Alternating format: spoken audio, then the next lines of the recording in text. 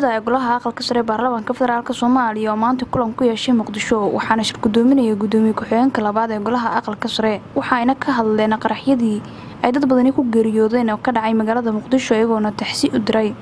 ayaa waxa saxaafaddu u aqriyay waxyaabaha ay ka wada hadleen Gudiga Habdhowraha Aqalka Sare Cabdikaafi Macalin Xasan ajandaheena maantay Gudiga Joogtada Aqalka Sare oo ka shirayay waxaan dhageysanaynay sharci yaqaanada aqalka sare maadaama aqalkan uu cusub yahay oo run ahaantii dastuurkii meelo badan iskaga hor imaanayaan dastuurkaas oo dib u eegistiisii ay daraasad ka bixinayeen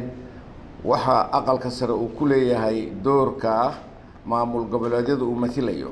taasoo noo soconayso dhageysigaas iyo daraasadaas oo insha Allah wiiga soo socdana ay noo imaan dhageysan doono sidoo kale waxa saxaafadda la hadlay gudoomiye ku-xigeenka labaad ee Golaha Aqalka Sare Mawlid Xuseen asigoona Tacsi u diray dhammaan eheladii iyo qaraabadii ay ka geeriyoodeen dadkii shalay ku geeriyooday qaraxii laba oo saxiixay oo ka dhacay magaalada Muqdisho raajicuun kullu nafsun daa'iqatul mawt anigoo ku hadlaya magaca gudoonka Golaha Aqalka Sare iyo dhammaan magaca senatarada Golaha Aqalka Sare ee Baarlamaanka Federaalka Soomaaliya sida aan hadalkayga ku bilaabay inna lillahi wa inna ilayhi raaji'uun waxaan tacsi qaran oo tiiraanya leh halkaan uga dirayaa muwaadiniintii Soomaaliyeed ee ku geeriyootay qaraxii arxan darrada ahaa aan loo aabadayn ee dhacay shalay oo ay taariikhdu ahayd 22 kaasoo dhacay xilli uu bini aadanka shaqaysto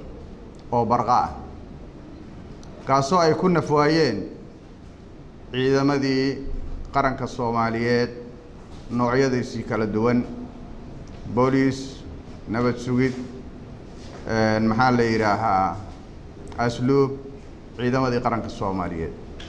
sidoo kale waxa dhibaato soo gaartay maato iyo shacab Soomaaliyeed oo halkaasi ka dhawaa waxaan leeyahay anigoo ku hadlaya magaca Golaha Aqalka Sare Baarlamaanka Federaalka Soomaaliya intii dhimatay ee qaraxaasi ku dhimatay Ilaahay jannadii ha ka waraabiyo inta dhaawaca ee ku jirta isbitaalada waxaan leeyahay Ilaahay ha caafiyo xukuumadda iyo shacabka Soomaaliyeed waxaan ugu baaqayaa midnimo wada shaqayn looga hortago xasilooni darrada حسن عبدي هرمركة TV مقدشو صوماليا هرمركة TV